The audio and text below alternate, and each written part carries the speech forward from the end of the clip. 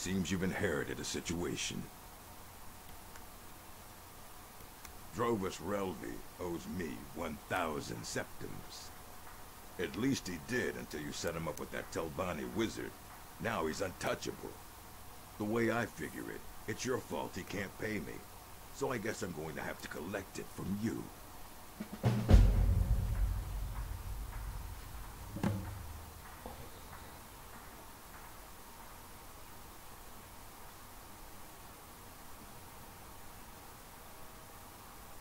Take your best shot, Fetcher. But if you draw on me, the guards will put a bounty on your head, not mine. I'll give you this warning only once. Stay out of my way. Tired of running? I knew you were weak. Now pay me.